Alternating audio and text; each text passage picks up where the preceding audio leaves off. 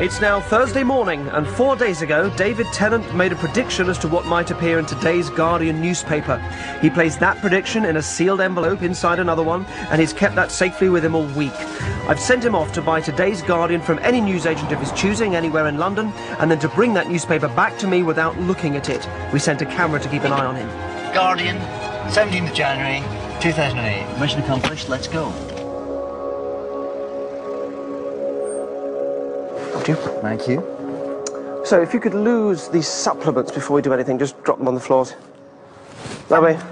Okay, so it's Thursday the 17th of January. You're happy this is today's Guardian? I've just bought it. You have just bought it? Yeah. Fantastic, thank you very much indeed. Now you've also got the envelope on you, which you've been hanging on to for a few days now, for 3 days since Monday. Not tampered with? No. Look, we're not expecting this to be perfect block capitals. I, David Tennant, predict X, Y, Z. It's the nature of automatic writing. It's going to be squiggly and difficult to decipher, but we will decipher what we can find, and I'm going to write up here the sort of 4 or 5 things that we can kind of make sense of and compare them to what's in the paper. All right? So if you can open that for me, and I'm going to get this down as well, and ask you to take out there's an envelope inside the envelope, isn't there? So if you take out the envelope inside, and pull that out, fantastic. If you just take out the prediction inside, but without actually unfolding it and reading it just yet.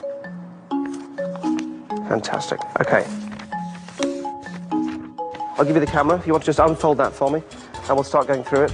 And if you can read it as best as you can, the camera should be able to pick that up. My name is David Tennant. I am now about to begin automatic writing and will predict events that will happen and be reported by the Guardian newspaper on Thursday, 17th January 2008, 3 days' time.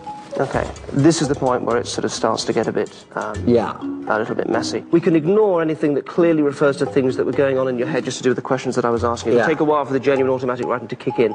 I can't read any of that. Australia, I think I asked you about where you wanted to go. I think we're still on the holidays. I don't know what that is. Like a wall or something, or... That doesn't seem to relate to anything. Equally doesn't need to mean anything either, but let's write it down, so at least we can start writing down things that we can read. And we can always go back and look at those other ones afterwards. Is it A? What does that look like? A-G? A-G-A-W-A-L-L-A?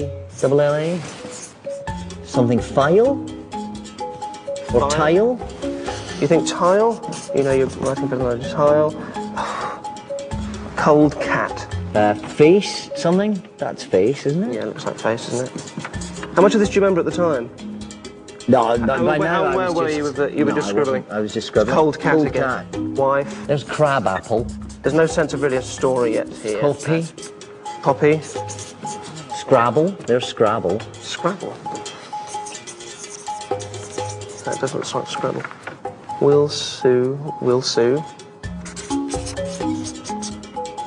That looks like online to me. Yeah. Online Scrabble. Somebody will sue online Scrabble. There you go. That's almost a sentence. Actually, I know what this is. I know what this is. I have looked at the papers this morning. Right. That does look like a complete statement. All right, so there's nothing on the front page that matches with this. I'm going to let you go through. There is a... Well, there's Scrabble. This is it. My brother's Facebook homage to Scrabble spells Face. lawsuit. Now, face you had quite a few times. Face. This is a story of the makers of Scrabble suing the online version that's on Facebook for copying them. I go what? Nearly. Tile, of course. Tile. Cold cat. Cold cat. Kolkata. That's really good. And wife. There's wife across the top, you see? Those are the words that are on the picture. Well, you've done it. Yeah. You've done it. There's the guy. There's his name. Face, clearly Facebook. Tile, cold cat, Kolkata. David, you've been fantastic. Please take this with you and do check it against obviously any other copies. I'm going to now start working on some lottery numbers. Well, perhaps we'll team up for that. Yeah, I'll see you in Hawaii. No, it's not something I'm familiar with. Predicting the future. It's something I'm dabbling with for the first time, if I'm honest, and probably the last. But I'm very glad that it's been brought out of me in such an exciting way.